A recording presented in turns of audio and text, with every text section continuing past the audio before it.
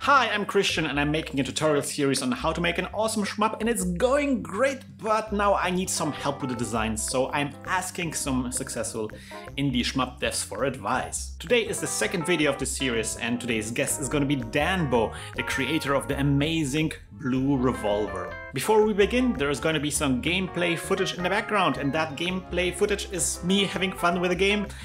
And as you can probably tell, I'm not great at the game, so viewer discretion is advised. However, I will splice in a full playthrough of the game provided by Ectane. Ectane has some really cool Blue Revolver content, so be sure to check out his channel as well. Also, as always, this interview is going to be available as an audio-only version, so you can listen to it to like a podcast. A link to that is going to be down in the doobly-doo. But now, without any further ado, a warm welcome to Danbo.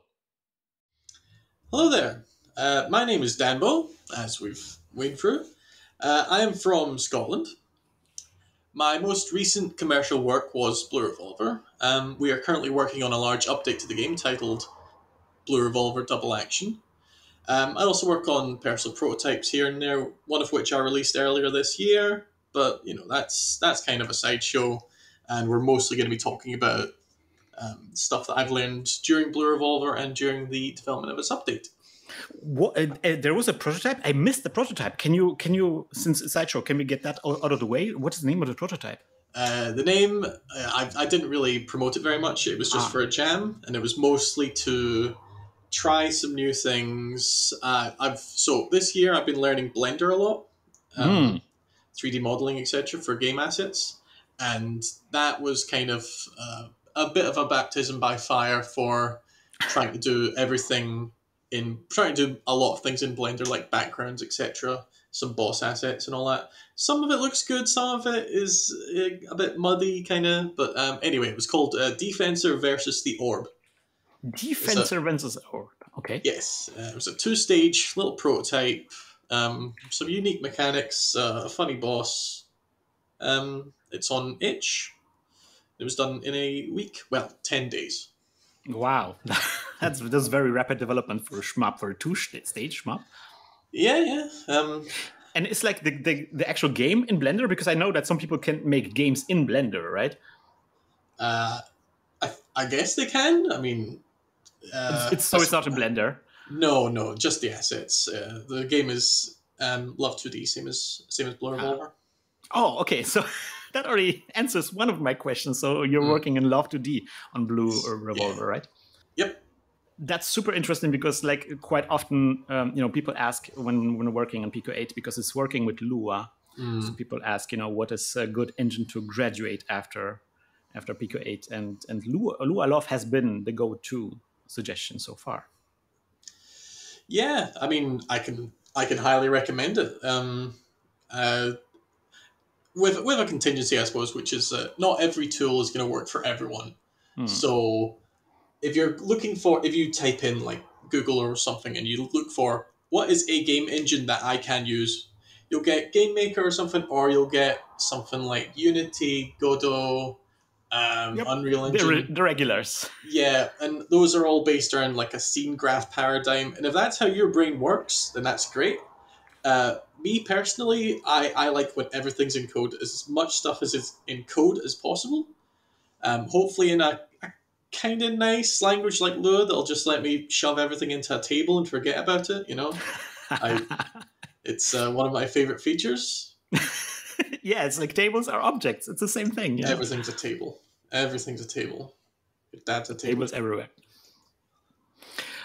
So Blue Revolver came out in 2016. That's quite some time ago, right? That's correct, yes. So how long did it take to develop Blue Revolver in the first place? So we started, so it was Wolf, Comic Z, Keygen, and myself. So 3 people? Yeah, we started on a Ludum Dare in 2014. We did a small kind of run and gun game called Red Entity. And then from there, we were really trying to build it out, and nothing really was coming to me. So I finally worked up the courage to say, can we work on one of those funny games where you fly up and shoot stuff? I kind of like those. I like them. It'll be easy, right, guys? well. So we managed to get a little alpha demo of that out late 2014 or maybe early 2015, something like that. One stage demo, fine. And from there and then the full game was released October 2016. So it's kind of like 1.5 to 2 years of development time, roughly, right? Yeah, it's something like that. Yeah, that's pretty fast for such a polished game like this. Even then, it wasn't like constant nose to the grindstone. It's on and off, trying to think about what to do. But I will say that it was quite a straight arrow in terms of development. Like the core scoring mechanic of the game, which is the flourish system. I'll describe it just for the sports sure. I'll describe it for sports fans. So you build up an 8 chain. Chains have a maximum limit of 8 destroys or whatever. And then once it's full up, you use a special weapon which locks the chain at its current value and makes it drain. So you've got a short amount of time after you've built the chain to cash it in with your special weapon. This is called the flourish system. And I had that idea in university in 2008. Okay, wow. So you've been playing shmups for a while already, right? Yes, absolutely. I started with giggling on the Dreamcast. And at the time in university, I really wanted to be a melee attack, but no, I'm not so keen on that. I wasn't. I didn't become keen on that later on. Makes a lot of things a lot more complicated. The melee attack stuff. It puts a lot of pressure on aspects of your game that might not be so polished. Right. So you were like really into shmups, and you wanted to create a shmup like this, and so for two years you were working on, or roughly 2 years you were working on Blue Revolver. It came out in 2016, and ever since then you're working on kind of like the follow up, the double action kind of game, right? So after that, we still had to ship replays, which weren't in the game at launch, unfortunately. So worked on that for a little while. That was a bit slow, but it came out eventually.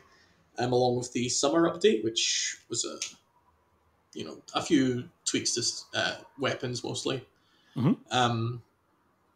Since then, it's been on and off with double action. I've kind of been wavering a little on exactly what role the update should fill, what it should do and what it shouldn't do.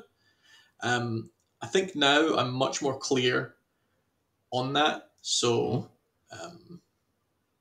So work is progressing on it, I suppose. It's surprising because like the initial game came out like in 2 years, but then now it has been like 7 years now since Blue Revolver came out. So there's like this huge disparity of development time, right? Yes. It's difficult to do a follow up, right, on a good game. It's not. It's part of it is the follow up, and part of it is that it's an update, which changes what's there, and my own experience has seen a lot of games that kind of sanded themselves down, or kind of it took away too much with updates, etc. And I desperately didn't want to fall into that particular pit. So you wanted to offer new spicy challenges and polish the game without sanding off the edges, right? Yes, like the biggest conflict really that's been cooking in my mind for a while, beyond personal issues, which is health related, mental health related, all that stuff, recovery from that. When I finished Blue Revolver, I was kind of not living in a good situation, something like that. So recovered from that. That's good. That's good. But the conflict was, so I wanted to make a really, really refined, super elegant shmup like Ketsui, like Don't Patch, whatever you want to say.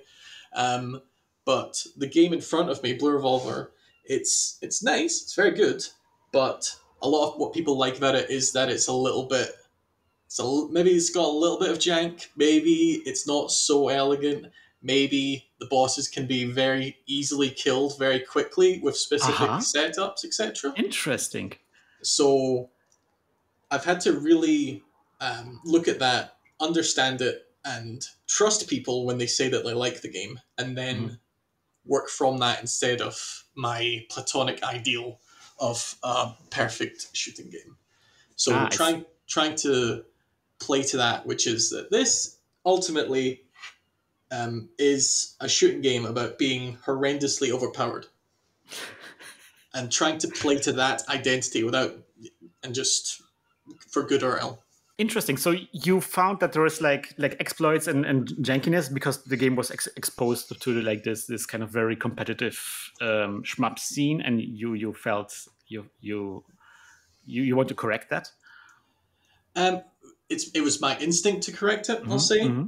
and to a degree, obviously, sometimes you do have to correct things, and sometimes you have to just let it ride, I think. So, for example, if you look at the recent Shmup Slam play of Blue Revolver, the Mm-hmm. player uses the stasis field, which was devised as a defense weapon.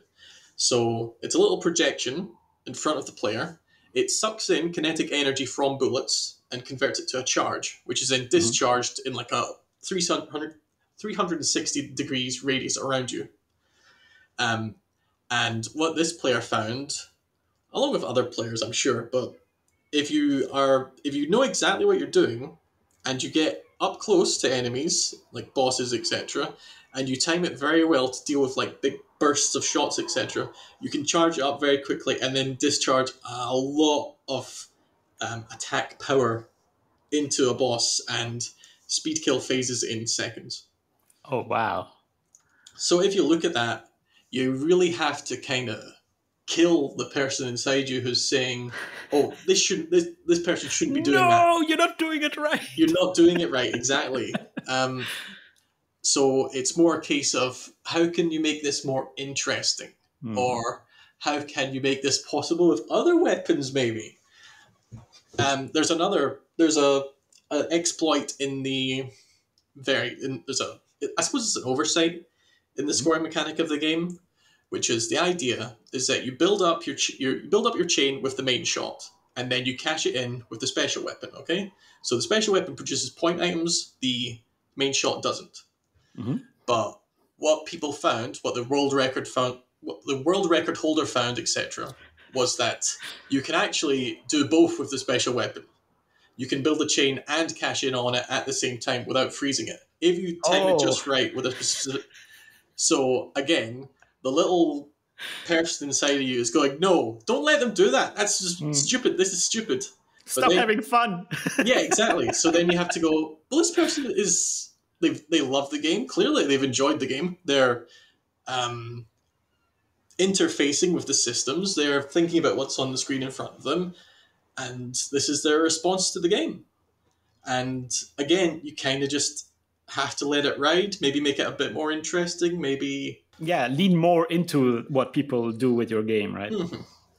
I really like that advice, and I think that's something that's definitely something that we can take away from, especially working in a highly restricted engine like Pico 8, because it's like sometimes you just can't account for all of the things that can happen in the game and how people can break your game, and you feel like the need to do those things, and that will obviously cut into resources that you could use to instead lean more into these things, maybe.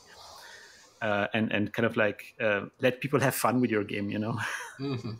Mm-hmm. Before we get into your tools and your process of how you design this thing, I also wanted to kind of like address at least one thing, because something that really I found really striking about a Blue Revolver, and something that I still feel like it's really awe-inspiring, is it has like this incredible visual identity. Like if you see a screenshot of Blue Revolver, you immediately recognize it. That's that game, and it has to do like with a color palette, and with the characters, and also like this unique pixel art style. Can you speak a little bit to how that came together? So obviously, I can't take the credit for that. I'm not the artist. The artists are Woofy Cakes, Eric Muentes, and Comic Z. Mm-hmm. So what I can say is that we worked from a kind of off-the-shelf palette called Dawnbringer 16. Mm-hmm. You might have seen it. There's a website I really like called Low Spec, which is just lists of palettes. Yeah, you know it. Yeah. We all know it, I'm sure. But of course, every pixel artist knows that, I think. Yes. Well, I'm not an artist, so I was like, wow, can you imagine? This is no, but yeah. I mean that website has grown to popularity. It's crazy. So these days you can I've been using some pixel art apps on the iPad, and it just loads the palette directly from LowSpec. You can just type in the name of the LowSpec palette, and it loads it into the pixel editor. Need that for Sprite. Sprite? How do you pronounce it? Sprite? Yeah, I say Sprite. Everyone knows what we're talking about. It's the amazing pixel art editor. But Woof is just really amazing at using colors, I'd say, because if you look at a lot of the example images for Dawnbringer, it's much more, it's quite grimy, it's quite earthy in look, and that's just not what Woof managed to get out of the palette. I was quick to sort of put those color values in the game engine and use them for all of our effects.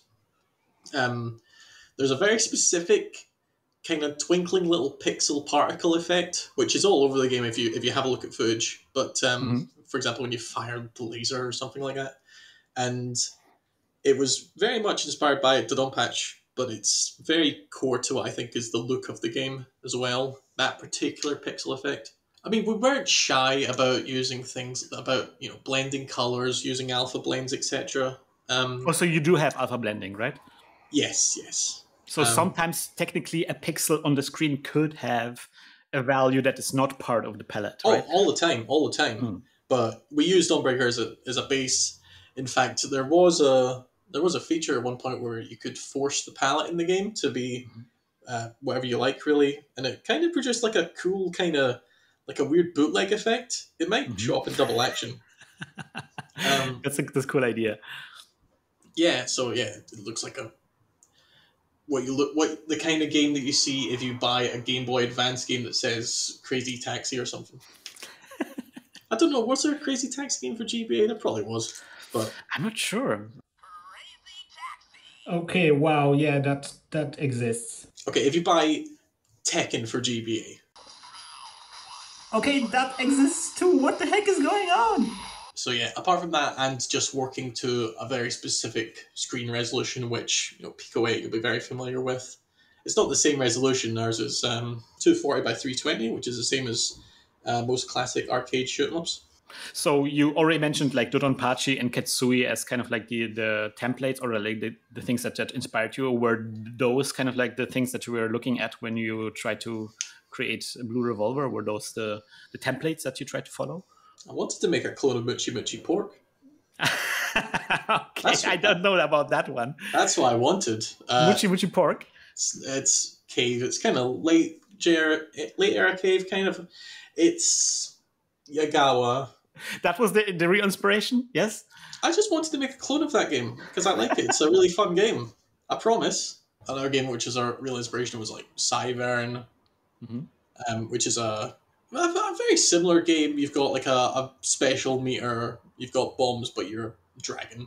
Really good game by Kaneko, who made the Jackie Chan fighting games, which are really good. Those are a masterclass in a game that's really jank and weird, but it's just pure fun. Even discounting the fact that there's 3 different versions of Jackie Chan and they're all incredibly strong. In the same game? In the same game, yeah.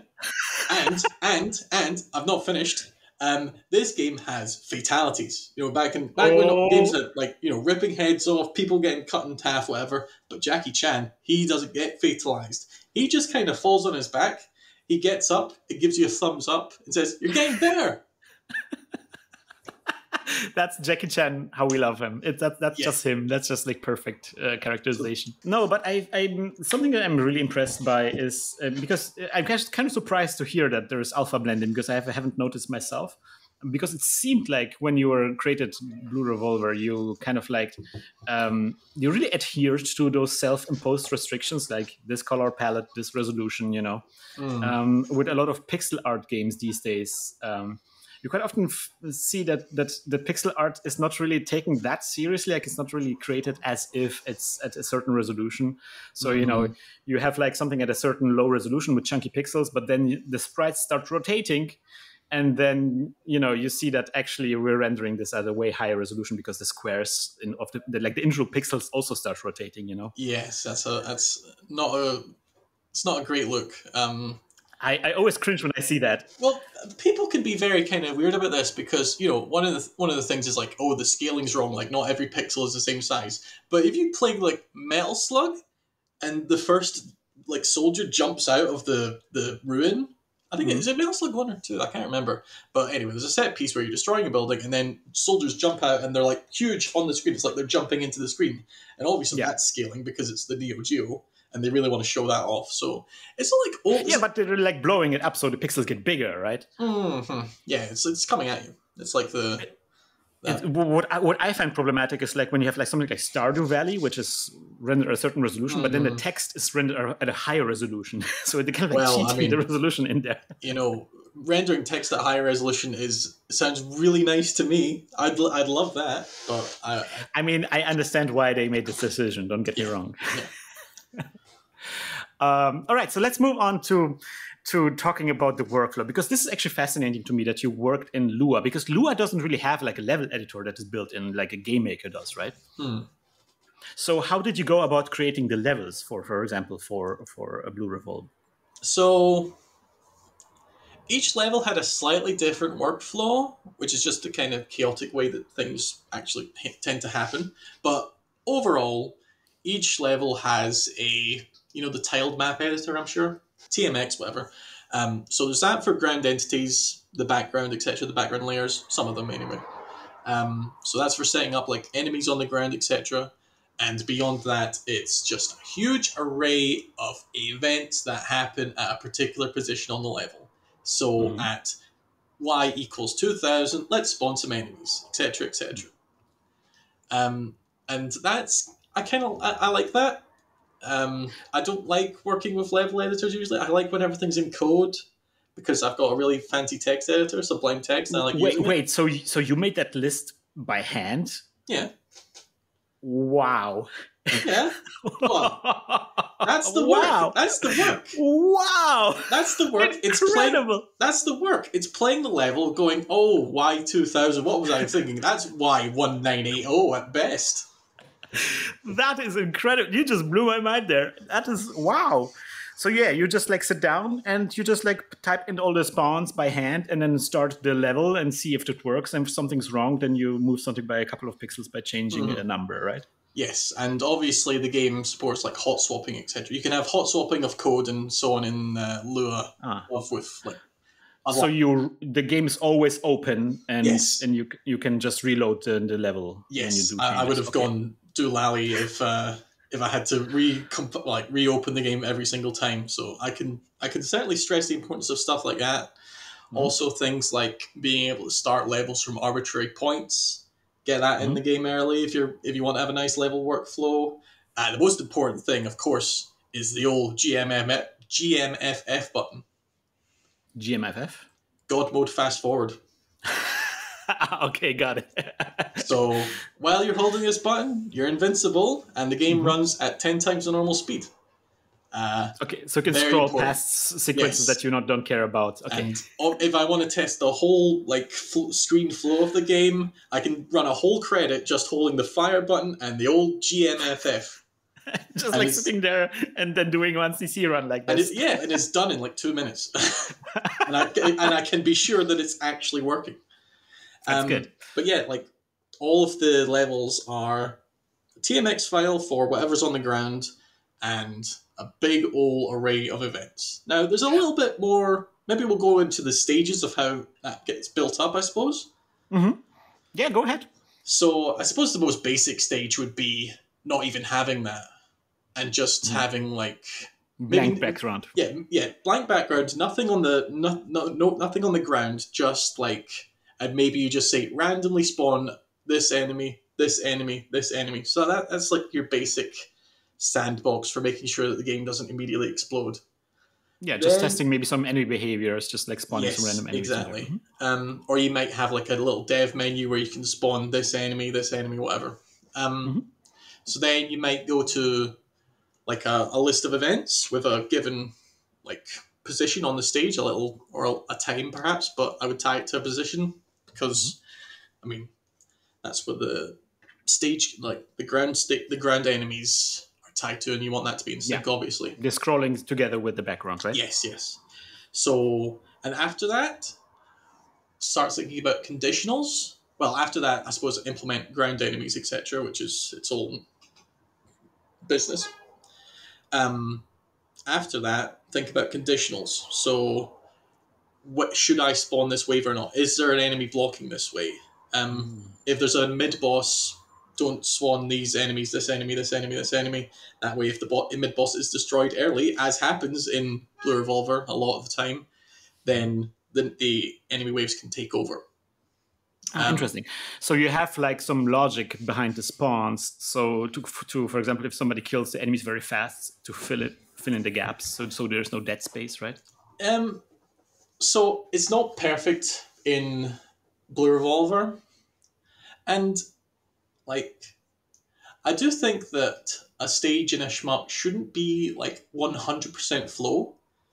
Like you want it to have a little bit of, it comes and goes, a little bit of push and pull, like parts that are a little bit more spaced out, like little breathers, etc., and then parts that are super, super intense. But I definitely think that could have been done better in at least the version of Blue Revolver that you can play right now.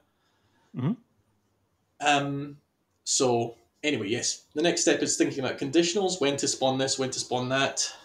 Then after that, you might go, instead of having one set position for a wave, you might have a start and an end, so that if we're between here and here and this condition is freed up, then it can immediately push, like you can immediately spawn the wave then. So, and then this is something that I've been experimenting with recently, which is just kind of making the whole conditional process easier, which is dividing the screen up into like horizontal lanes. I guess it'd be horizontal, like one to the left, one to the right, one to the middle, or like 4 or 5 or something like that. And then saying this wave can go if there are no enemies in this lane. Wow. Yeah. Okay, I see. So you focus very much on these kind of like logical structures to make sure that the kind of like flow is maintained, right? Yes, it's I think levels are just at the end of the day, it's all going to be bespoke. I think like a fancy system. If you have a fancy system that tries to quote intelligently fill the space, etc., then you end up losing control over the levels, and that's a harsh thing to have in a shooting game, because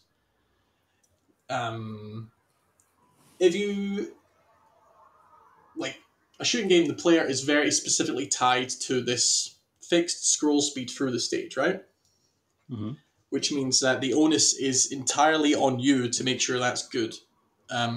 It's not like, if I'm playing Doom or whatever, and this is kind of an empty part of the map, I can just go faster through that. Or if it's clogged up with monsters, I can take my time. It's not like that. If you don't deliver any enemies, then it's just going to be dead air. Yes, exactly. So there's other ways of doing it too. I think one approach which was really interesting and kind of made me a little bit jealous as a developer was, have you played the white vanilla mode in Zero Ranger?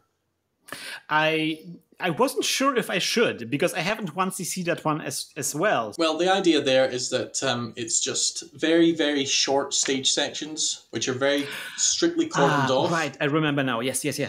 So you can very easily put together like a 15-second stretch of gameplay and then just stitch those together. Now I think that would be a very quick way to work, certainly. If you were working, I remember there was a shmup that did something similar. It was on Eschatos, I think. It was bundled with Eschatos always. Something silver, something. Judgment Silver Sword. That's right. That's one. So the idea that you instead of having like very long continuous level, you have like these kind of like waves almost, and after finishing every wave, you get actually a score showing you that hey, you completed this wave. Yeah, a handful of the Toho games are like that as well. Legacy Lunatic Kingdom, 18.5, whatever it's called. Anyway.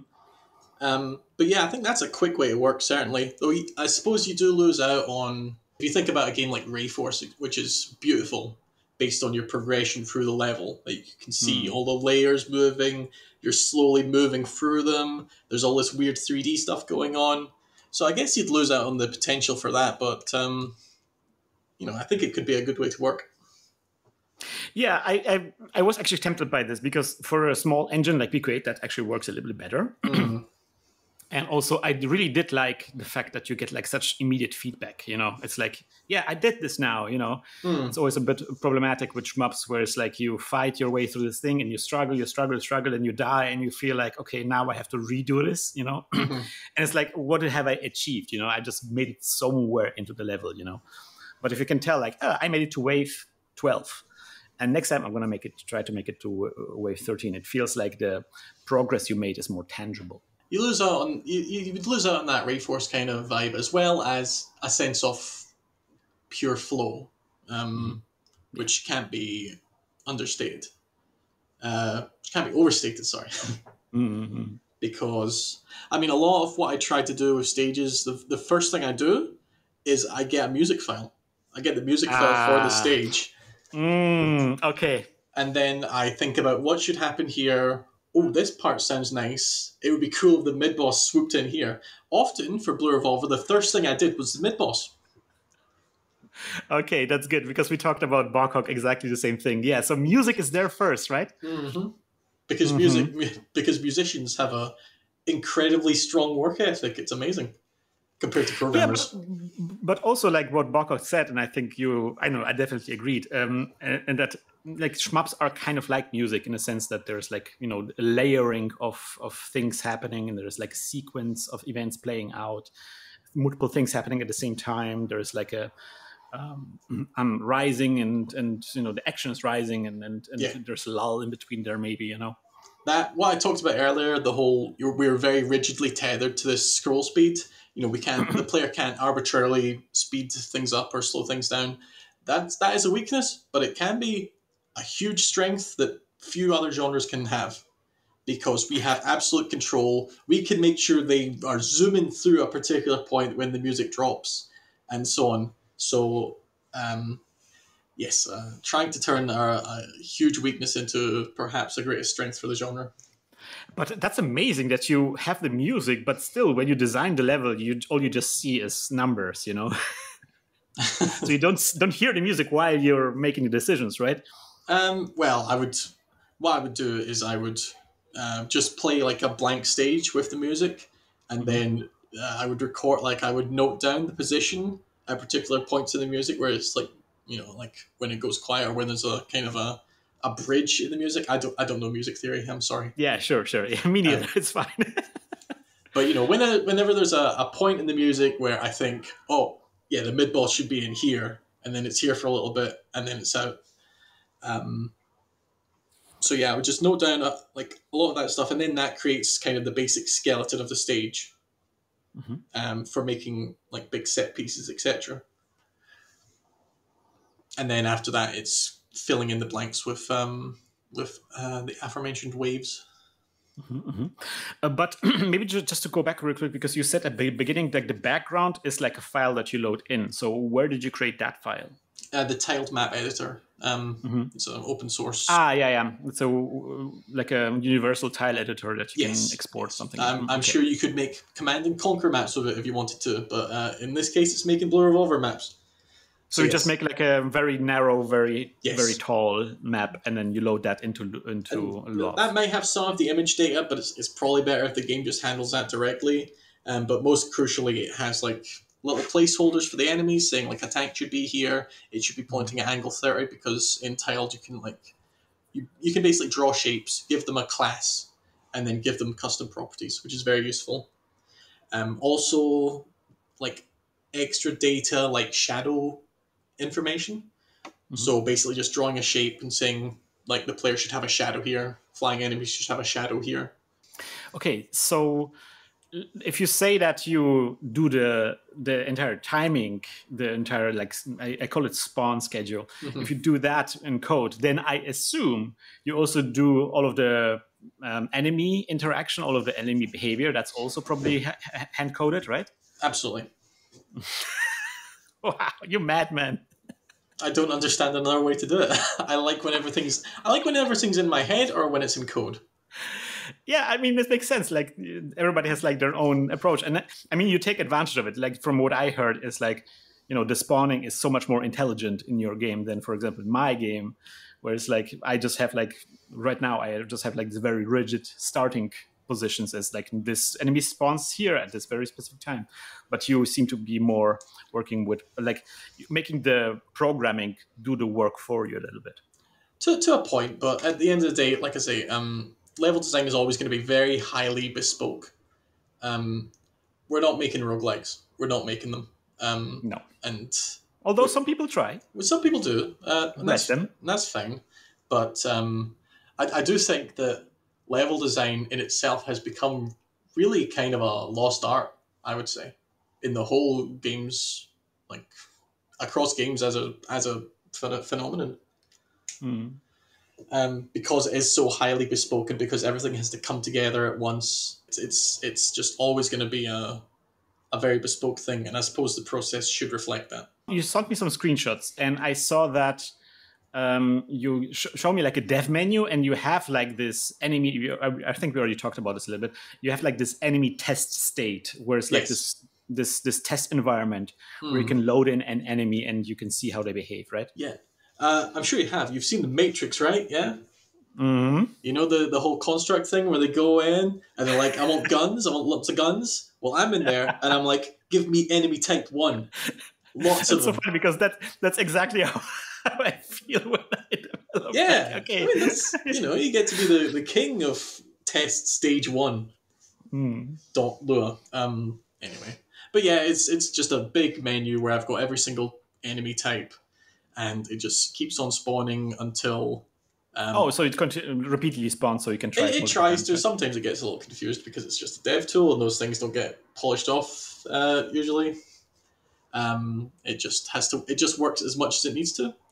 And obviously at the same time, I've got the code running and I just make changes and hot swap them. That's amazing. That's really cool. Okay, so we have the levels. We have an idea of how the levels work. We have an idea of how the enemies work. What about bullet patterns, though?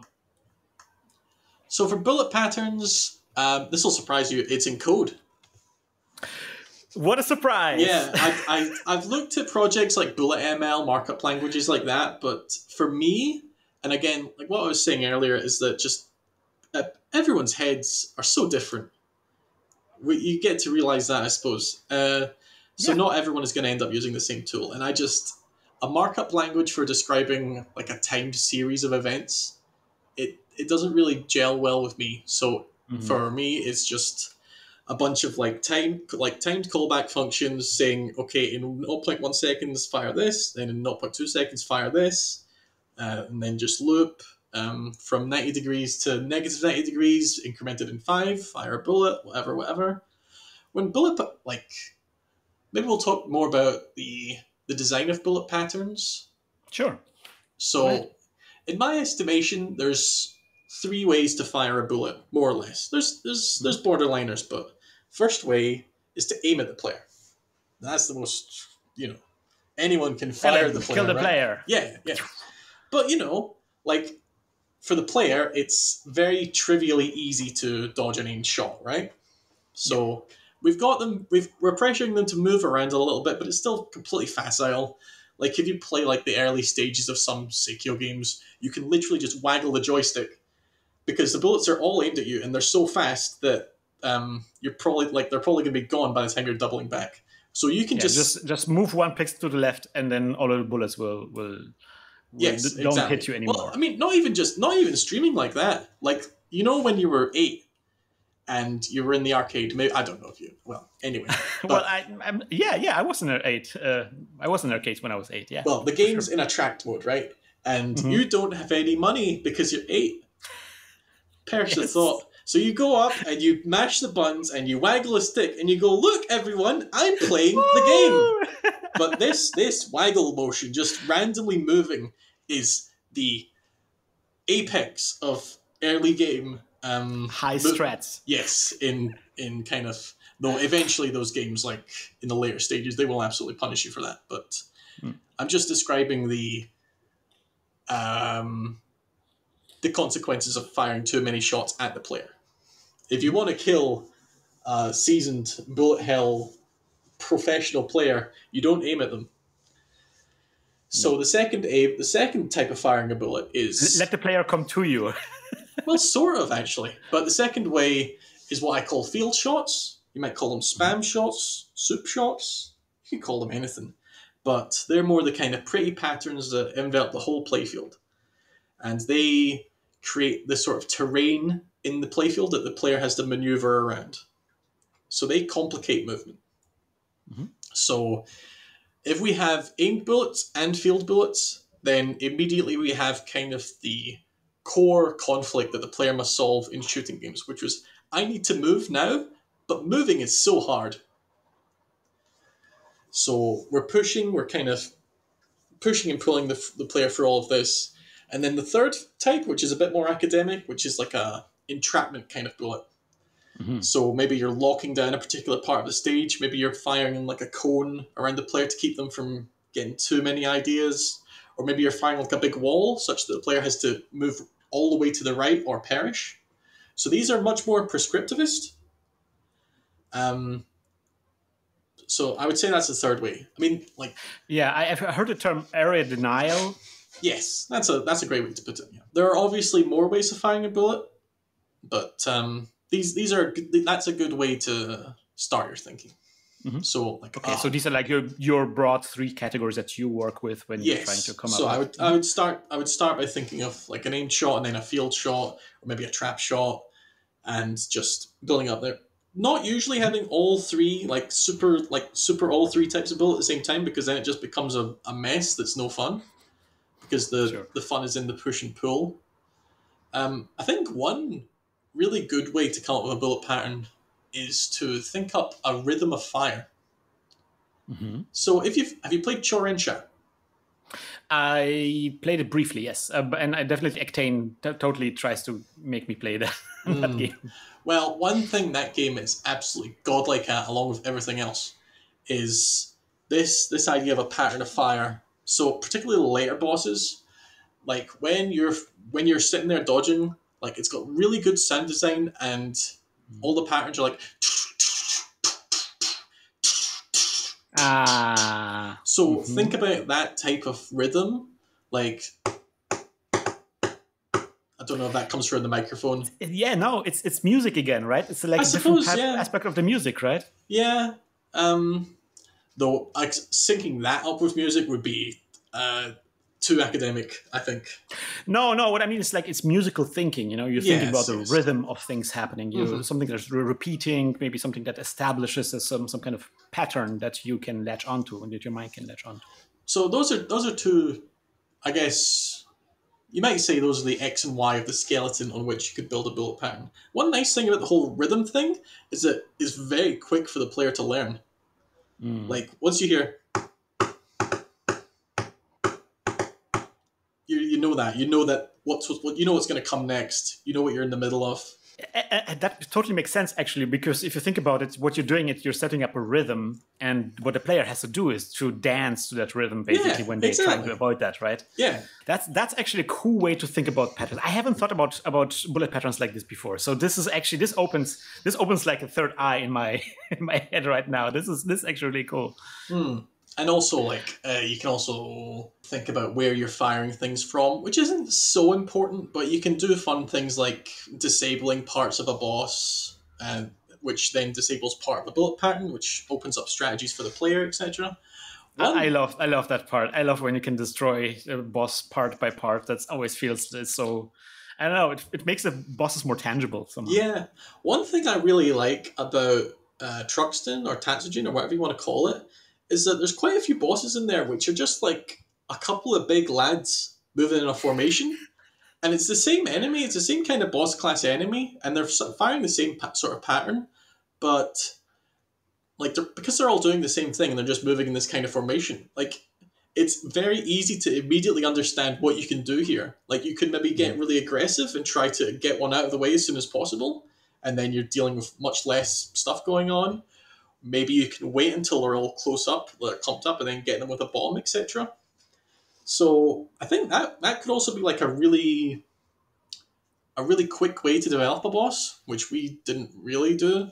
I did it in that prototype that I talked about earlier, slightly, but just like a formation of a couple of mid-class enemies. They've got a bit of tankiness to them, but not a huge amount, and they're just kind of all doing similar things. And then it's very like easy for the player to organically shut down this part, this part, this part. And you might even tie that into a scoring system if you want to be really nuts. I really like this approach as well. So what you're talking about is like kind of how to make, because usually you think about when especially when players talk about challenge, they think about, how the game is trying to kill me and so forth. But what we're talking about here is actually kind of like the opposite. How can we make the game readable and predictable for the players so they can develop strategies on how to overcome those challenges? Yeah, we just want to make the players dance, but nobody dances without a song. Nope. Yeah, gotta have a banger to get them on the dance floor. So just briefly, because so you've been doing most of the design work and then the development work for this, and then you had people coming in for the artwork and for the music. Is that right? Yes. So did you do any kind of coordination? Did you have like any, for example, for your musician, because you start with the music, so did you have like I need a song that goes like this and this for this stage or something like this? Or how did that go? How did the coordination go? So fairly early on we decided, let's just do a 5-stage game. Fair enough. And okay, so that was immediately like an assumption you're going into the game, right? Most of my favorite shmups had 5 levels. I thought this can also follow in those footsteps. 4 is too. Okay. 4 isn't enough. 4 is risking it a little bit. Though actually, I mean, Great Fairy Wars does a lot with 3. So so nothing's ever 100%. But anyway, we went to 5. Sure. And 5 seems fine. And I was very, very strict about the timing of the run, like how long one run should take, because I have vanishingly little patience for run-based games that are super long. Like a lot of kind of action roguelites that come out now, it's like an hour run, and I'm like, man, I was playing Darkest Dungeon 2. That game was like 3 hours for a run. Man, I mean, that's not a shmup, but I suppose it's got a bit of auto-scrolling going on, though. Yeah, I guess. But yeah, I was very strict, like 25 minutes. Let's go for 25 minutes. So then divided up 25 minutes among the levels, saying like, if a boss is like 2 minutes, make the stage about 4 minutes, come up with a piece of music for that. Have it, give me some... I was very hands-off with the music, to be honest, but I just said like, I linked like a couple of like the Espagaluda tracks. I was like, this is cool, right? Mm-hmm. And apart from that, just like trying to say, just have like bridges, have like kind of like parts where it's slower, parts where it's faster, to work off of there. But Keygen, our original musician, he had the whole soundtrack going in incredibly short amount of time. That's amazing. And a lot of people are going to shriek in horror at this one, but I made the artists and musicians use Git for checking in assets. What? Well, specifically GitHub Desktop. I'll sand it off a little bit. I don't know if that's better or worse, depending on where you're coming from. I had a problem with it. So there might be some purists who will be like, "What? You're not using command line interface?" Yeah, I don't know, but I mean, version control is so important. Like, it's hard to overstate how important it is. And a nice thing about the whole GitHub thing is that it's got like issues, wiki built in, which can help for coordinating. There wasn't really a design document for the game at all, like a prescriptivist design document, because like it was kind of, I mean, I was doing most of the implementation of the game. There was a lot of to-do lists. All of the Moscow method. Do you know that? The Moscow method? No, I haven't heard about it. So it's a thing from software development. Given a to-do list, you divide things up into M, S, C, W. Must, should, would. It rings a bell. Yes. Yeah, it's very common. I'm sure you'll have seen it in some form. Maybe I haven't heard the name, but I like these sounds familiar. So you use that for to organize the workflow between people? Mm-hmm. Yep. And again, like I was hands off with what I asked about enemies as well. Like I just said, yeah. Like, so that's what I'm interested in. Yeah. So more or less, I just said, give me a good mix of enemies. I'm not very good at directing people, so I just said, give me some small guys, some medium guys, some large guys. Give me a zoo, and I can pick my animal. Yeah, like a painter's palette. And then I looked at those and how Wolf animated them, and I decided behavior based on those. Ah, interesting. And so you were kind of like partially inspired by the art that Yes, artist absolutely. did for you. Ah, interesting. Yeah. And so how many did you ask for? I don't think I asked for a specific amount. Just make some, and then did you have a situation where you ran out of sprites and you were I can't remember how many individual enemies there are in Blue Revolver. I think it's about 50. Oh, wow. But yeah, just whatever, and there's some assets in there that aren't even used. Oh, there might be just a double action. Have a look when it comes out. I looked at enemies, decided from the way they were animated what would be a nice way to have them behave. Like some enemies come in, they spin for a little bit, they fire, and then they spin, and then they go away, etc. I think one good paradigm to go for with enemies is kind of two types. So enemies that are moving around a lot, that aim at the player, and enemies that are more immobile, that kind of anchor the playfield, that spam the playfield. So like dangers that are kind of stationary that you have to take care of, and other things that kind of like follow you around, right? Yeah, like maybe not follow you around, but just kind of moving around in kind of ways that makes it a little bit harder to hit. So that way it's much easier to make things interplay. So again, what we were talking about earlier with aimed shots and field shots, like you can kind of have a lot of aimed shots going at the same time, and that's fine. You can have an aimed shot and some field shots going, and that's fine. Too many field shots, not a good time.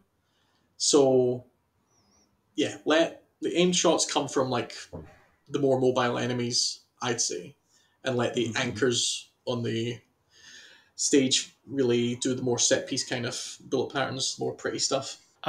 Did you have, because sometimes you have like in shmups you have like these things that's because I'm still kind of like my mind is still reeling about the fact that you did everything in code. So what did you do when you wanted to have like an enemy describe like maybe some kind of like a nice arc or like a wavy line or something like this? Did you hard code that as well? Yes. Okay. Yeah, just like here's a rotation variable at this point, tween this variable to be this, and then just move by that, just rotate a vector by that rotation and then move them by that. And you just like launch the enemy into your test environment and see how it behaves and then tweak the numbers, right? So there's not like any incredibly complex like Bezier curve stuff. You won't be doing like, have you played like Galaga? Like the galactic dancing stages where things are moving around in all kinds of weird loops and so there's probably none of that because I'm not going to hand code that, you know. If I would just probably define some waypoints on the screen and then tween between those with a little bit of smoothing it out. No, I'm asking because a lot of people who want to create like this effect, you know, this Galaga or whatever, like in I think in Gradius there's also some kind of enemies doing these kinds of stuff.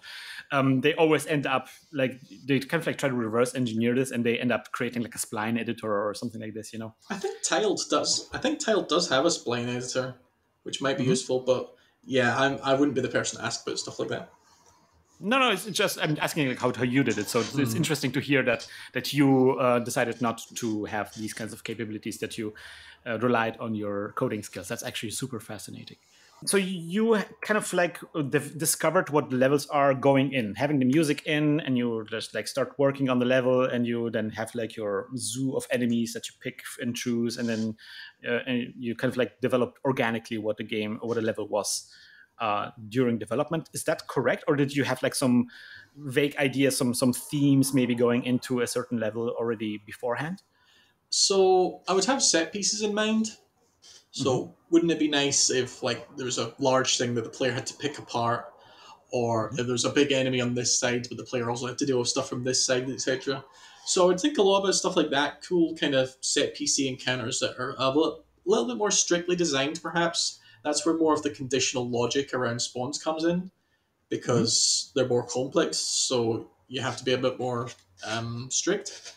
And then again, uh, putting waves in just the right place to kind of fill the space between those and still be interesting. So when we're talking about the flow and so forth, so when you're designing a level, do you have a specific route in mind that the player should follow, or are you just trying to kind of create interesting situations? I mean, thinking about the path the player takes is important. You have to like another fundamental conflict of shooting games is that usually you're shooting up, the way. You have a very limited range of shot. It can be quite hard to make a good shmup where the player can freely aim because they just have too much control, so they can't be pushed and pulled through the screen. I mean, there's the very standard toe plan zigzag that everyone's familiar with, where you just move left, right, etc. And that's good. That's a good way to start off. You're thinking about the right things. I mean, if someone's boiled their head in shooting games for years, they'll know to anticipate it. Like, if they see a bunch of stuff coming in from the left, they'll immediately, okay, well, I'm obviously going right next. But I mean, that's fine as long as the player is being pushed and pulled through interesting stuff. Yeah, also thinking about set pieces and things like that, I think that's one of the reasons people love the treasure shooting games so much, is that in Radiant Silvergun or Ikaruga, you're almost constantly in some sort of set piece.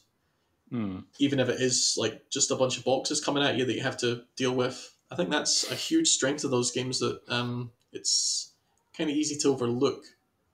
I think you always at a certain place. Like you can always at any encounter has a characteristic it's memorable. In some way. Garega's a lot like that as well. I think it's very very diverse. The player's always in a different sort of situation with almost different rules, which is why that game's so complex and why it's still so obsessively played today. Zero Ranger is also a little bit like that.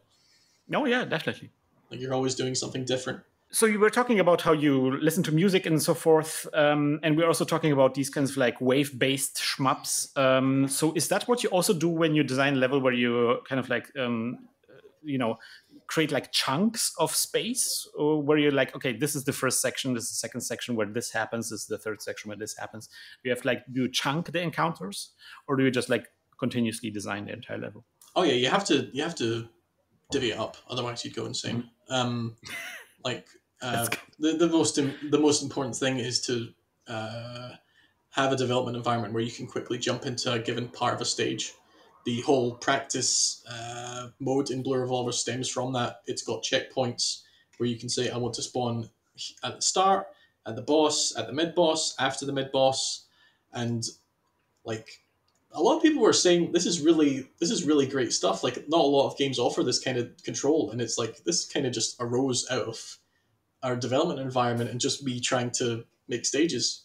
So yeah, try and have that sort of capability. It doesn't have to be super, like sometimes it can be a little bit annoying to make sure like the ground and the sky is syncing up as well as the music. It doesn't need to be super accurate.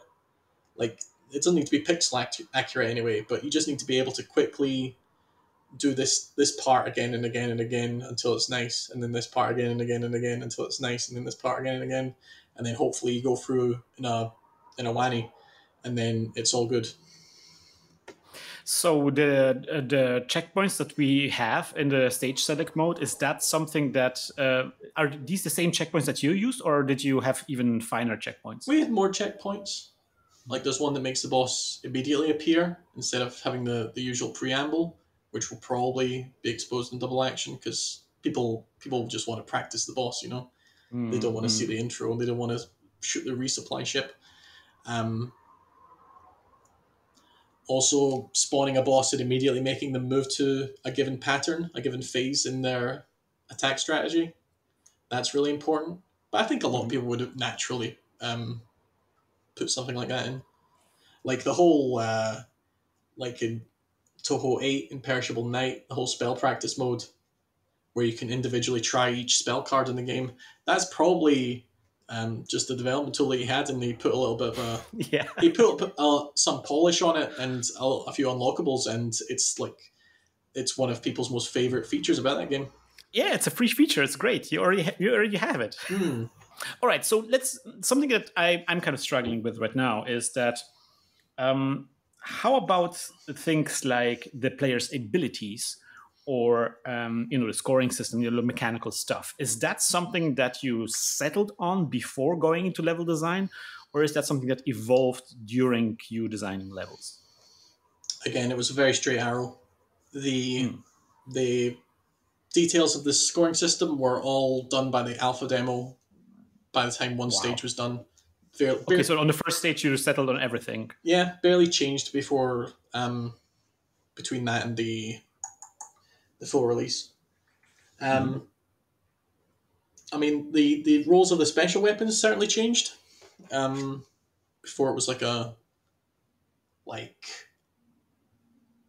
what would be the hyper laser in retail was the focused shot in 0.1, etc. So little changes like that. But in terms of the idea of the scoring system, that was very early, and the controls especially very early. You have to do that stuff very early because everything stems from them.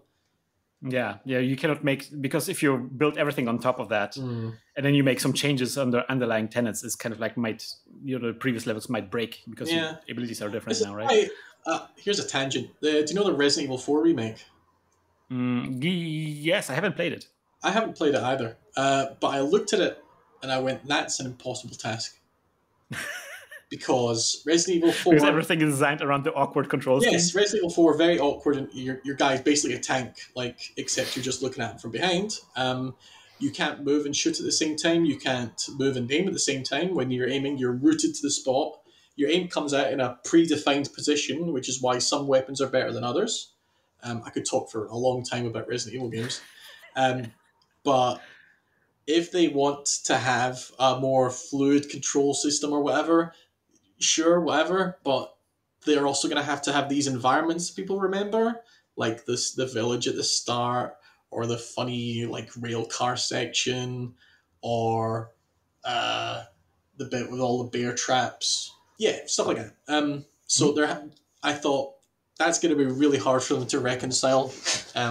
There's a sense looking at games like that now where it's like, does every game have to control the same way? It's the consolidation is clear. Yeah, everything is kind of merging into a blob, right? Like Resident Evil 4 got so much tension because you're literally buying space with every shot you take and every cool kick or whatever you do. Off of this kind of awkward control system, every headshot is buying you a couple of meters basically. So if you take this away because every game has to control the same way, what do we get instead? Parries? I don't know, man. That's kind of... There's a lot of that going around. I'm not a fan of parries in general. There's a lot of that going around as well these days. I mean, if we have an hour to talk, I'll talk about dodge rolls because I really don't like those. Okay, let's stick with Shmup for now. Yeah. Because I actually... Okay, the next question is a bit of a call out. Ooh. It's a bit of a call out from Bog Hog. Oh dear. Is this about set a number of bullets on screen at one time? No, but that's also an interesting question. This is a question about how did you settle on the speed values of your ship and speed values of the bullets. Okay, I'm gonna talk some trash about Blue Revolver a little bit. Yeah, turn back, Danbo, turn back, please. I beg you. Okay, but anyway, I played Blue Revolver when it came out, and I felt like the ship speed were too extreme. When I pressed the focus button, it cut the ship speed in half, and I was like, this does not feel good to me. Maybe he means that the player speed is variable depending on shot type. It's configurable to a degree. You can pick between certain move speeds. Maybe he means that. The focused speed is always the same. I felt that was necessary. It's always 120 per second, something like that. Whereas the unfocused movement speed is it goes from 160 all the way to 220 or something. One thing I did after the fact was I went through a ton of arcade shooting games, Cave, Rising, etc. Just your classics. Whatever I could play in MAME, really. And tried to record via very primitive methods like counting pixels in various screenshots, etc. Like what the player's movement speed is. And I think what I came to was about 160, like assuming a 240 by 320 canvas, about 160 pixels a second. So that would be a good place to start off of. But so did you just like lift those values directly from other games, or did you do like some your own tweaking afterwards? The movement speed was done by feel initially. I did that whole research came after, which is the wrong interesting. Which is the wrong way to do it, of course. But I mean, that's just how. So did the research change anything? No. No. So it was just like double checking if you got it right by gut. Like I'm saying, like we were saying before, like all of the enemy designs and the bullet patterns were based on this movement speed, which is why it's probably. So you did the research that late into development, like after the levels were after the game was out. It didn't really occur to me before. So it was like just to satisfy your curiosity if you got it right. I do stuff like that all the time. What a boss move. I'm just going to do this little research. Well, it's everything stems from curiosity. But, sure. I couldn't go back and change it at the time because all of the enemy behaviors, the build patterns, etc. were based around this one movement speed, really, which is why it was probably a mistake to have multiple movement speeds in the game. I just remember people saying this is too fast and believing them, which maybe I should have just stuck to my guns. Maybe, I don't know. It's probably not. It seems like you trust your gut, man. You just keep trusting your gut. It seems like it got you very far. It's not the end of the world if someone can pick a non-optimal move speed. Is essentially the lesson learned there. So yeah, and I mean, if it's comfy for someone, that's fine. Interesting. But I'm not sure what this beef with Bog Hog is. That's curious. Yeah, I remember having a discussion about life bars on the Electric Hunter. So what is the life bar? Oh yeah, I remember that discussion. Can you summarize? Well, I used to not like them. I still don't. But I like for that prototype Defensor versus the Orb, I tried to come up with like a spin on it that I thought was cute. Because the problem I have with life bars is that when the player has like a health resource, then that cuts into bombs, I think, which is bombs. This like, you shouldn't believe me when I say this. Well, believe me, but you shouldn't act on it.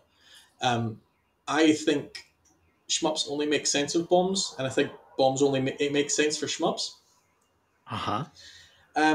But the problem with a health system is that it cuts into bomb usage, because like, when is it good to use a bomb versus when should you just take the hit? There's less onus on the player to bomb in a tight spot, which is where all the thrill comes from. So the idea I had for that prototype was what I called the hang by thread system, where the player's basically in two states, I suppose three, but the first state, everything's fine, we're all good. If they take a hit in that stage, they're down in danger state. Now, down in danger state, their shot is different. So it's not like, it looks a bit weaker, but it's mostly just more narrow. So the player has to endanger themselves a little bit more. And you slowly fill the bar to come back out of danger state. So you basically got one hit, like a barrier almost. And if you take a hit in danger state, there's no lives, that's it, you're done. Go back to the title screen and contemplate what you've done. No lives whatsoever? No lives whatsoever, but bombs. Oh, so the idea was to really put pressure on people to bomb. So if they're in this danger state, like, can I really tough it out? Can I really survive this? Or should I just bomb to relieve the pressure? That's interesting. Yeah, I've seen systems like this. So Actane used that in his Cross Gunner Pico HBUB, if you saw that. I'll have a look. Yeah, you should check it out. It's really interesting. But also I saw this in Ren 9000 or Res 9000. Oh, that game! Rim 9000. I remember nothing about that game apart from the way it looks. Oh, it looks amazing because it uses basically the Pico 8 color palette, so that's why I'm kind of partial to this. Okay. It has incredible screen shake. It's like eye melting. I'm not such a fan of screen shake. But it has like that kind of system that you described. It's kind of like the other way around though. When you get hit, you in the danger state, your weapon is stronger. So that kind of like encourages skill play, where it's like I'm going to get hit intentionally, so I have more firepower.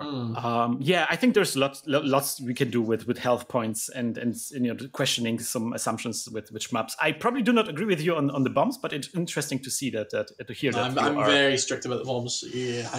That's good. I'm sorry. Like there are great shooting games out there that don't have bombs, but it's in spite of that. Okay. And I'm always going, man, I wish there was a bomb button. That'd be so cool. I respect that. Okay, so here is maybe like a question that fits well into that discussion. So here's a design bonus question, right? Like something that came up during development of our game, like when we were working with Pico 8. So like usually modern shmups have like roughly 3 buttons. I think your game has like basically 4 to 3 buttons, depending on whether spread and normal fire is 2 different buttons. But what if you found yourself in a situation where for some reason you used an engine that only has 2 buttons? What would you do then? Would you abandon having like a dedicated fire button, so you have a slowdown or like a focus fire button and a bomb button? Or would you keep the fire button and then try to solve the bomb and focus fire issues somehow differently? And just make giggling. How does or Mars Matrix, because Mars Matrix has 1 button. And it's like 4, there's like 4 different things you can do with that fire button. And okay. It all works off that 1 button. Like, how does it work with 1 button? So if you tap it very slowly, like it's called the piercing attack. Then if you tap it kind of rapidly, it's like your normal stream of fire. If you hold it a little bit, you've got the reflect force or whatever Mars Matrix calls it. But it's the Takumi thing where you're reflecting bullets. If you hold it in all the way for a little bar to fill, it does the gravity hole bomb, which is a big bomb, but you're now left without reflect force for like 10, 12 seconds, something like that. So 4 functions there, all tied to the same button. And there's kind of a conflict there, because I think that people do overlook this feeling of controls, like the big debate about like motion controls in fighting games, etc. Like there's something like the feeling of doing something, like just tap, tap, tap, or holding something down, or tapping like fast in like a game that rewards such a thing, or that kind of slow tapping in Chor and Sha. There's a feeling to that, which I think is, it's not something completely illusory. It's something that happens in the player's mind, but at the same time, like you have to take accessibility into account, like, and make sure that even if someone has like half of a hand or if they can't mash or whatever, or if they don't want to mash, I suppose, that they can still play the game.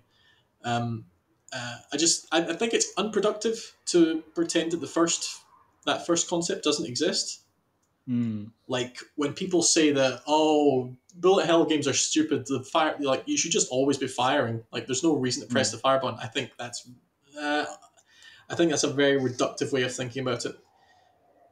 Even if like primarily because most bullet hell games have score mechanics that make it so that you have to be very precise about where you're firing, what you're shooting, but also because like just moving something around that's automatically firing and pressing something to fire is totally different, I think.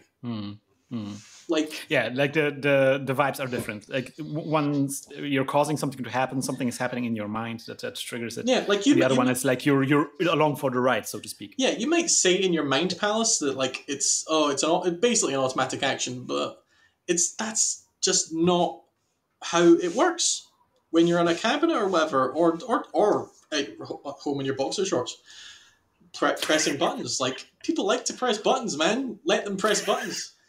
Especially if the buttons are really juicy, like an arcade cabinet, where it's like click, click, click, click, you know. I wanted to come back because we're almost finished, but I wanted to come back to the screenshot that you sent me of the dev menu because there's an interesting development mode, like a dedicated debug state that you talked about, which is fascinating, which is like this DPS test stage, right? Ooh, okay. Yeah.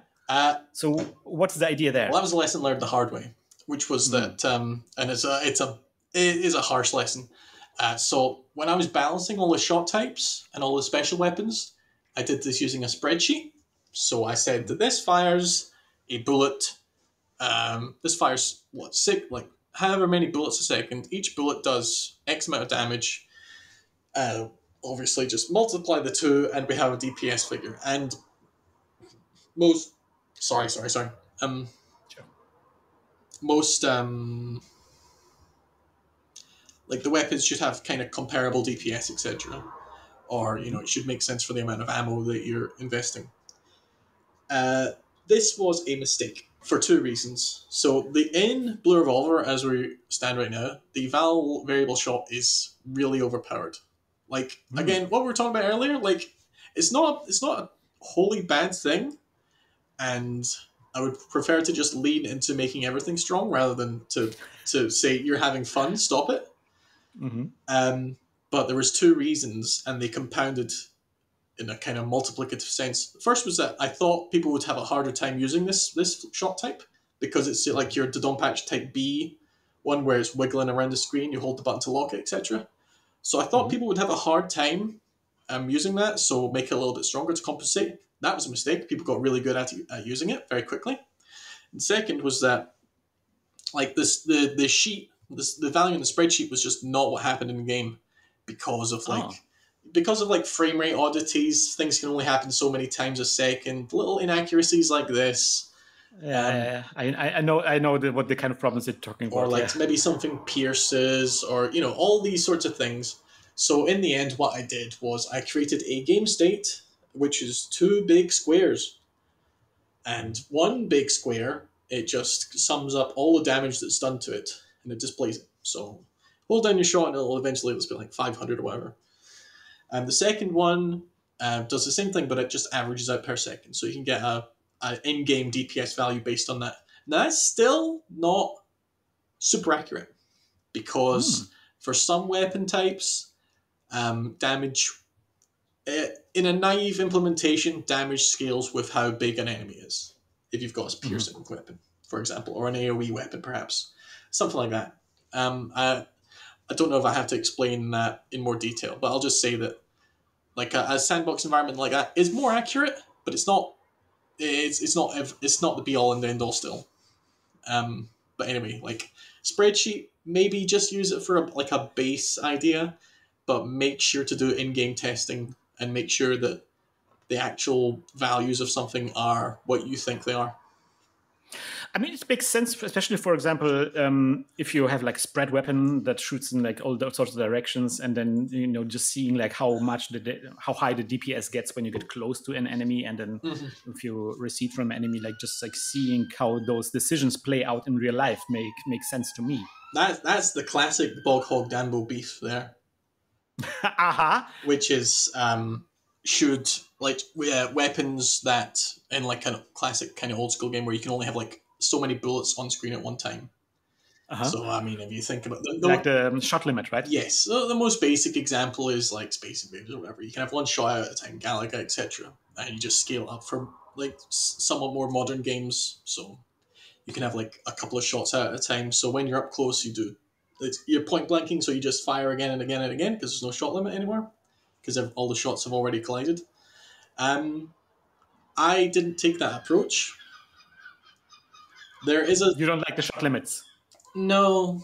I mean, it's cool. I like it. It's just not what I wanted to do with Blue Revolver, because you've got this special weapon for doing more damage.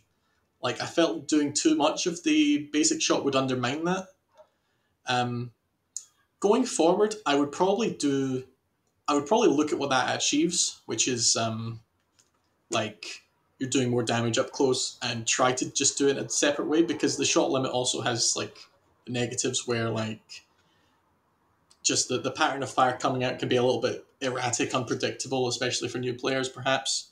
So you might just look at if a bullet has been out for half a second, it does X more damage, etc. So, I mean, that's one thing we've disagreed on. Yeah, I mean, I'm also a bit skeptical about shot limits. I mean, I understand why people choose it. It has like this built-in mechanic, basically. It's got a good feel to it. It makes everything simpler. It's got a good feel to it when you're actually harnessing it in a game. It feels good if you master it, but I think it also gets in a way when you just like shooting normally. Yeah. Because the shots kind of quite often end up a bit limp, you know. What's a game? I was playing Last Alert on PC Engine. And that's just a top-down kind of Ikari Warriors type game. But that had a super powerful weapon, but it was subject to that, whereas like weaker weapons weren't. So the weaker weapons were actually stronger in most cases. Interesting.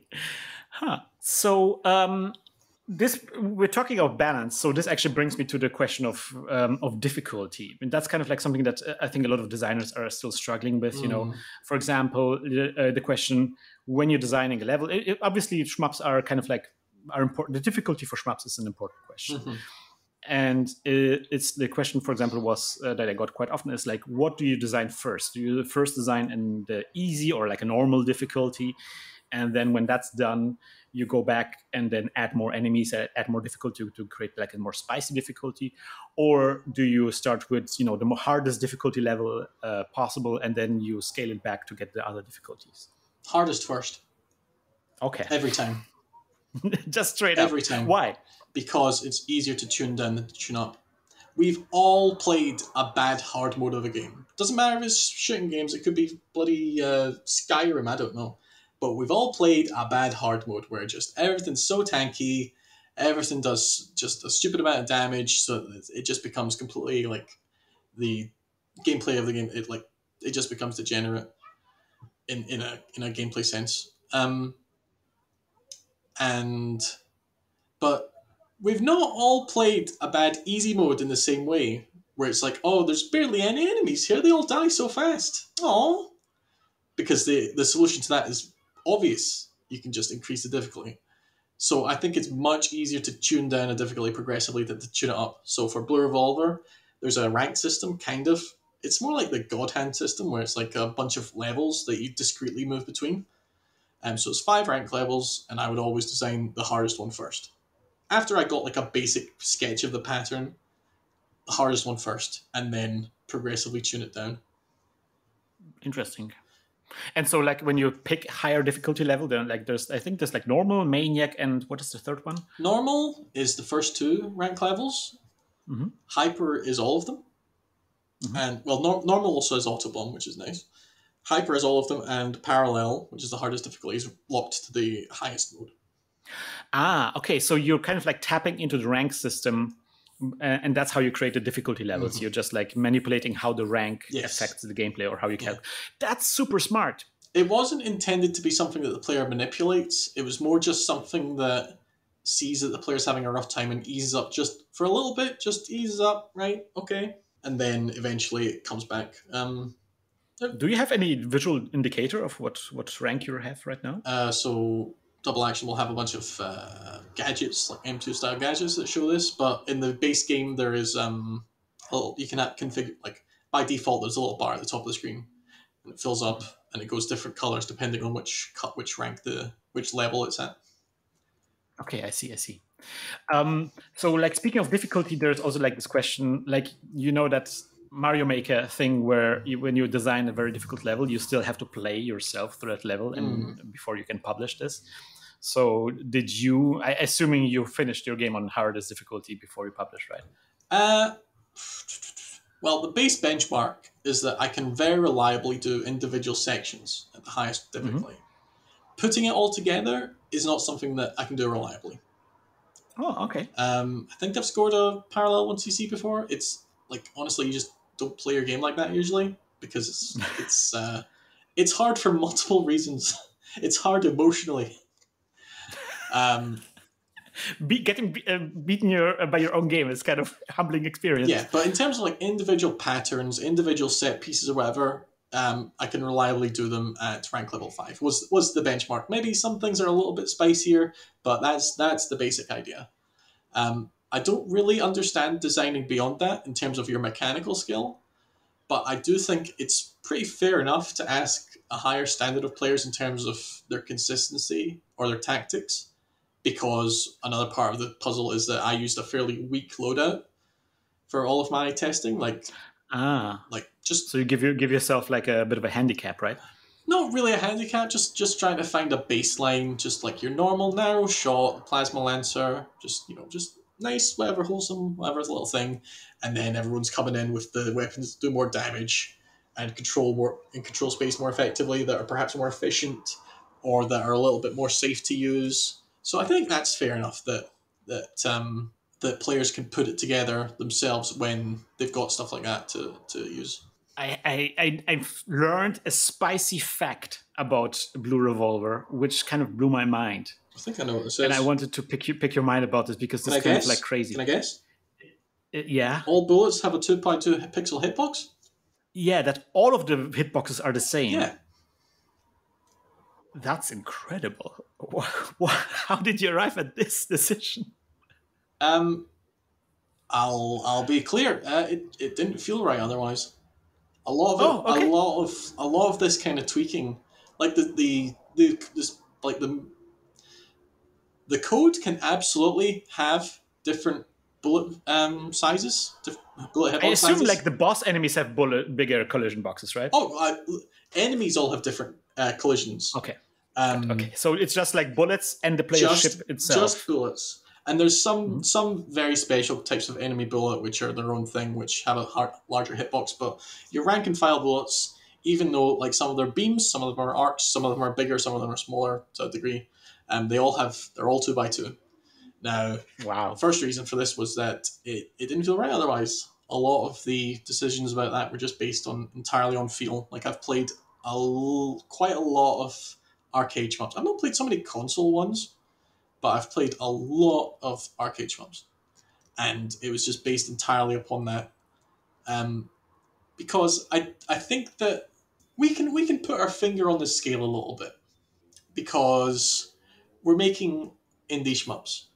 Like people just like they don't need to be the hardest thing in the world, and even if one player gets away a little bit by dodging a bullet that perhaps they shouldn't have, like they're still going to have to dodge 100 more in the next second. Like it's still not going to suffer fools for too long, and it doesn't tangibly lead to any degenerate tactics like moving through bullet walls mostly. Like I've seen it done a few times, but not consistently, which is fair enough. And sometimes you do want like that. There's a very immortal Ketsui clip that I remember seeing where it's like because also Ketsui has quite small bullet collision. I think each bullet is it's not like even 1 pixel by 1 pixel, it's just a point, like an XY, just in space, I think. Or something else like that. But anyway. But it's just this clip of a guy just absolutely on the edge of his seat, like got nothing left, no resources left, and he just kind of somehow phases through this huge cluster of shots. And it's because of this, and also because in most cave games, the collision detection runs at 30 hertz.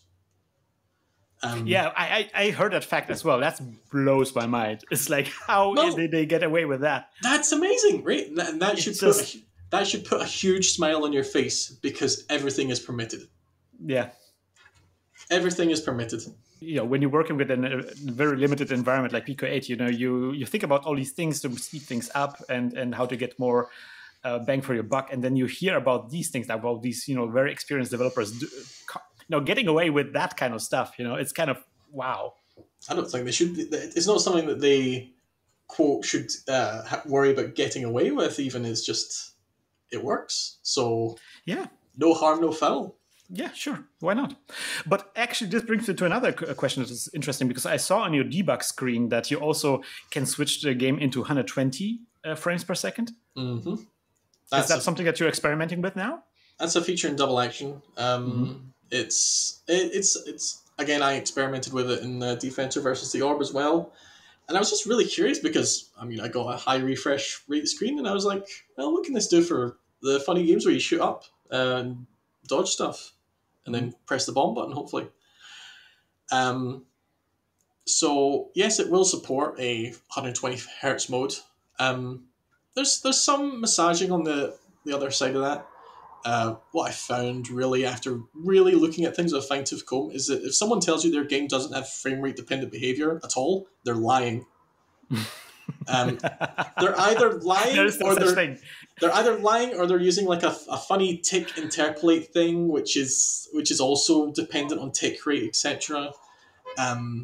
Because like so many things can have such subtle differences in behavior, and what we're doing for this option is to just say this isn't officially supported. There will be very subtle differences, and just making sure that it's not super different, like the bullets aren't going so much faster, or like weapons are still roughly comparable, etc. Probably be a different scoring category basically, but the game will still be basically completely playable.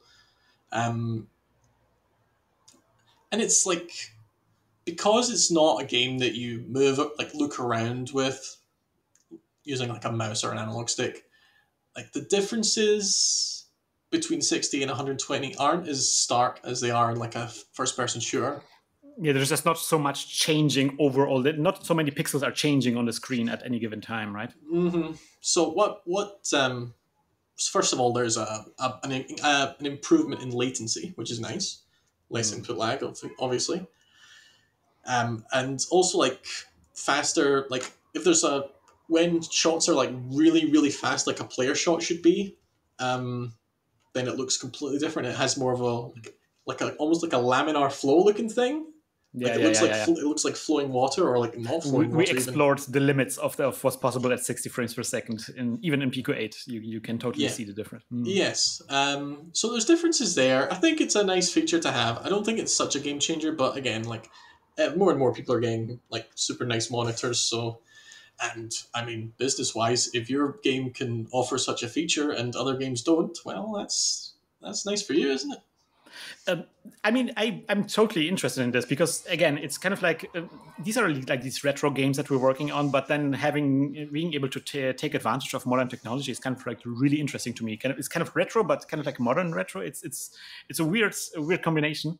But like the argument with the latency, that's a very important argument, I think, because I feel it's gotten worse in the recent decades. So it's good to bring it back a little bit. I mean, I'm not like a huge CRT buff. In fact, I know very little about them, other than that I used to have one, and it was next to our pet chinchilla, and our pet chinchilla gnawed a huge hole in the corner of the CRT monitor, such that gaming setup. You could see all the gully works inside. The chinchilla died, not because of that. Oh no, though. Because of that TV? No. Okay. No, it was our computer monitor. Okay. But yeah, so I know very little about it, but I believe that on a CRT you can have over 60 hertz, like quote naturally. I mean, it's difficult because you have also like the interlacing and stuff like that. CRT technology is black magic. Yeah, I don't know how they made this. This is all crazy stuff. In terms of input lag, Mark of the Electric Underground, I think he did pretty like. I mean, the best out there in terms of comparing the input lag of a bunch of shooting games and like ports and indie games. Blue Revolver came out quite low rather in terms of input lag. Like good. Yeah, like 2 frames or something. So that's nice. Though, like you say, it is definitely getting worse because people are playing on like stuff like the Switch or the Steam Deck, which seem to have quite a lot of input lag going on. Yeah.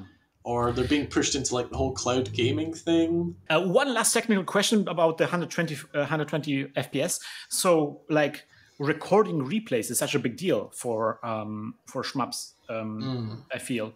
And did that cause any problems switching to 120 frames per second? Because you kind of have to calculate every frame. And then, so I guess you have like 2 different sets of replays for 120 frames per second and 60 frames per second. Still working on how that's going to be presented to the end user.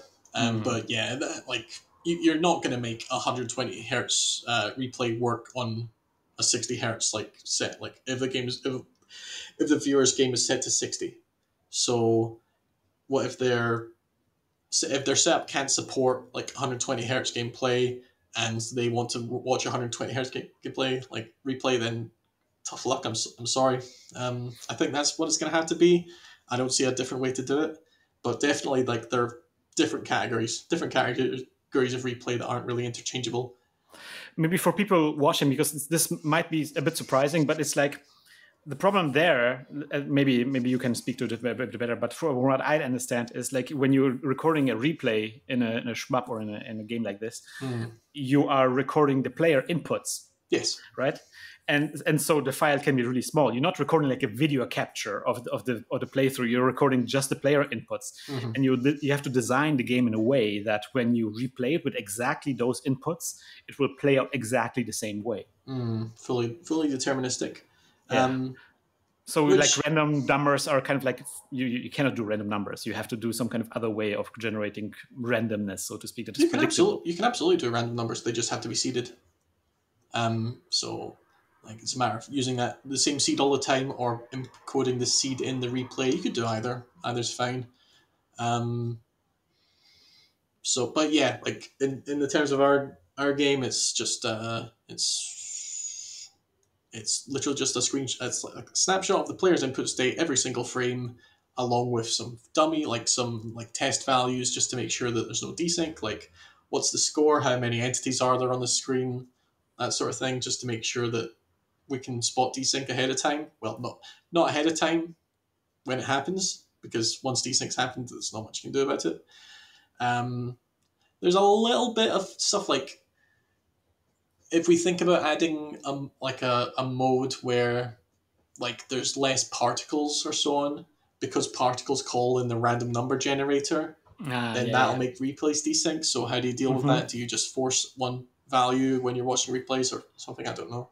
And then this file is just compressed, and they're quite small, they're megabytes, which most people can deal with these days. In terms of love, it was generally pretty easy to do the whole replay thing.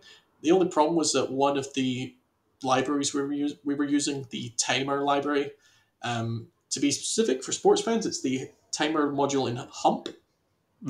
All of Love's community libraries are called have kind of funny names like that. Hump is because of love. Yeah, stuff like that. I'm actually not going to repeat some of them because they're might not be family friendly. Yeah, if you look on like the Awesome Love 2D GitHub page, you'll probably see what I'm talking about. I mean, the best tiled library for using that map editor is called STI. Oh, okay. Yeah. I think it's been renamed now. I think the community's kind of grown out of that a little bit because it's a bit more bougie now that it's got like full commercial games running on Love, I guess. But the timer module of Hump, if you schedule 2 function calls for the same time, like one function in 0.1 seconds, one function 0.1 seconds, at the same time, it's non-deterministic which one it executes first. Yeah. Okay, so I see the problem. It was a very simple fix, but knowing that that's the problem is 95% of the struggle. So it took a fair amount of debugging to realize that was the issue.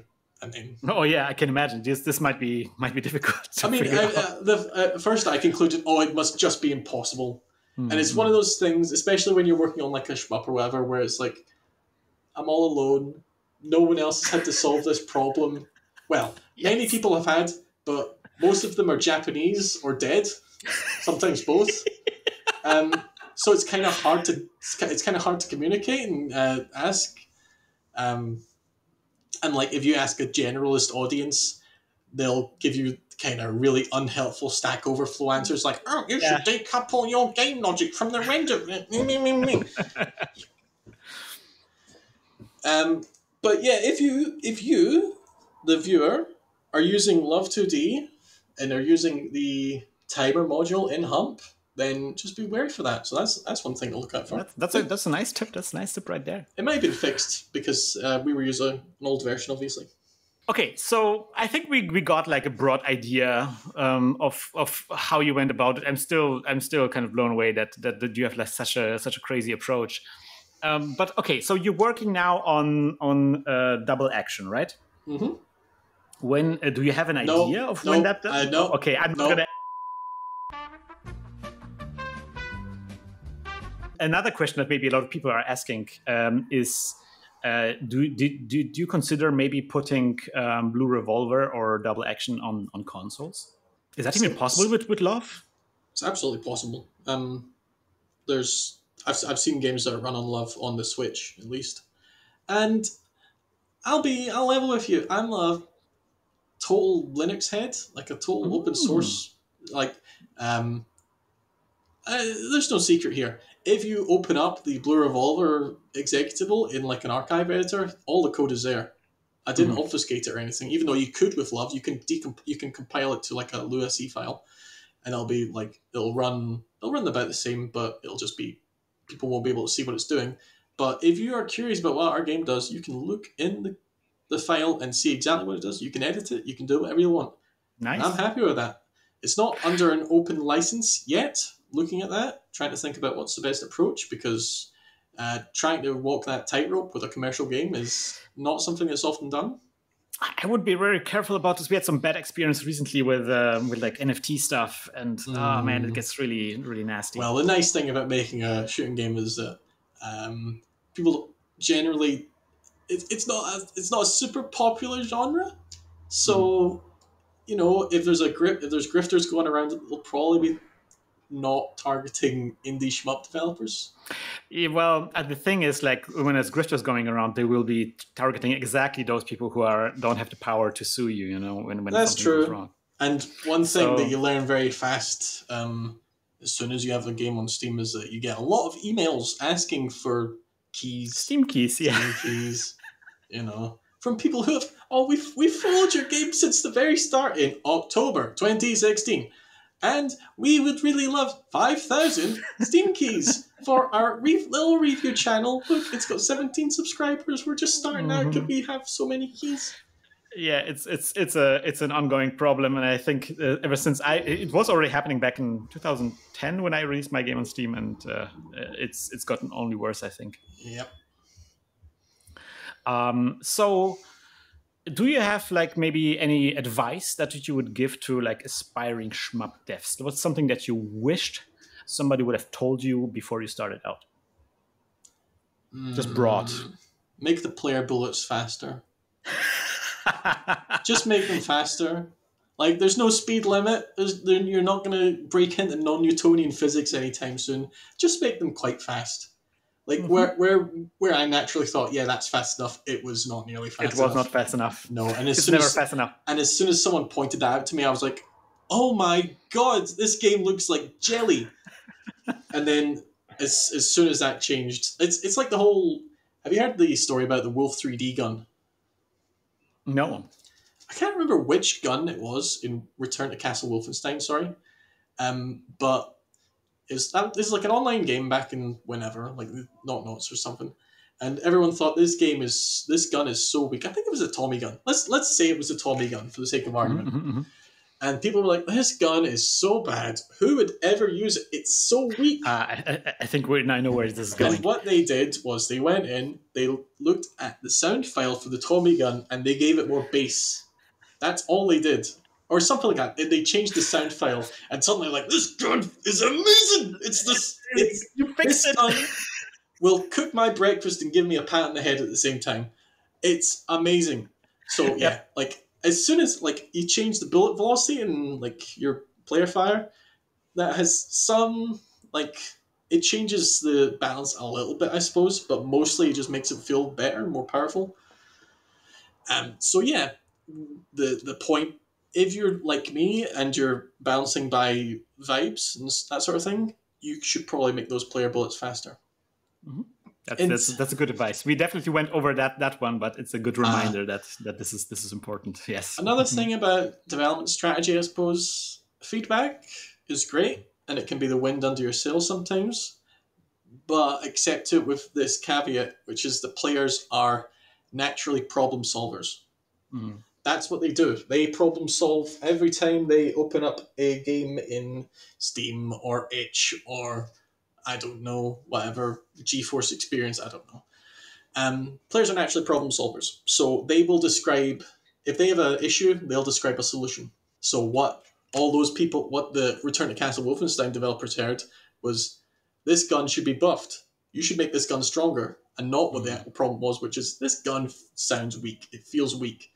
So understand that players will describe a solution instead of a problem. So, and I sort of don't envy developers right now. Not just right now, but like there's a bit of playing politics with the audience sometimes. Like, are you addressing player feedback? Are you being dishonest with people?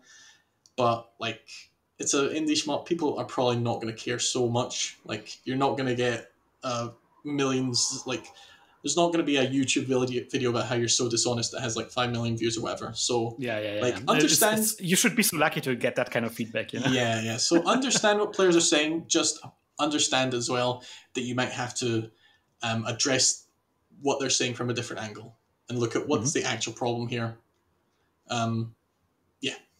Yeah, that's an excellent suggestion. Yeah, that's really cool, dude.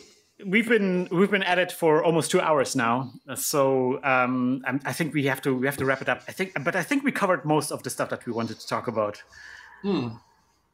Where can people reach you? Where can check out your stuff? That's a hard question right now, ain't it? Thanks, Elon.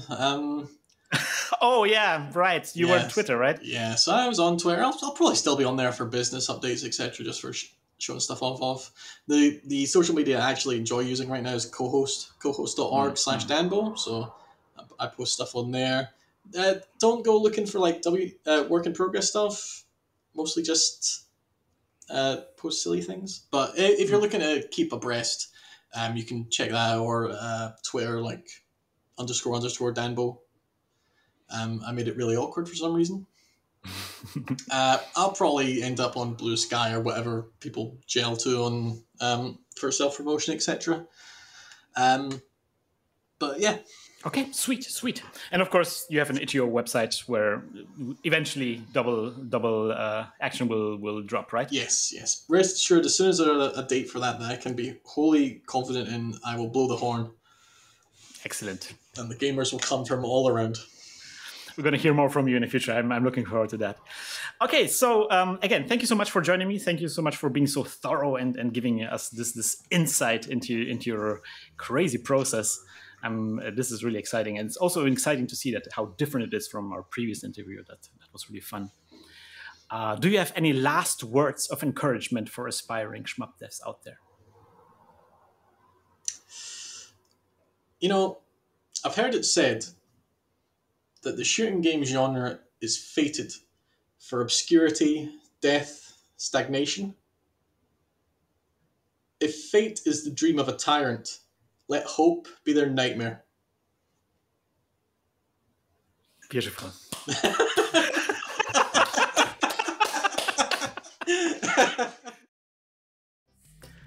No words, just slow clap. Thank you again for Danbo for joining us and sharing his secrets. And you out there, if you have any additional questions, be sure to post them in the comments. This was the second interview in a series of 5. If you liked what you just saw, I have a second interview like this on my channel with the creator Boghawk. And if you want to see more interviews in the future, be sure to subscribe. I also have a coffee set up at coffee.com/lazydevs if you want to support my work. As a little perk, my supporters usually get access early to new videos if you can't wait that long. But for now, thank you so much for watching and see you next time around, guys. Bye bye.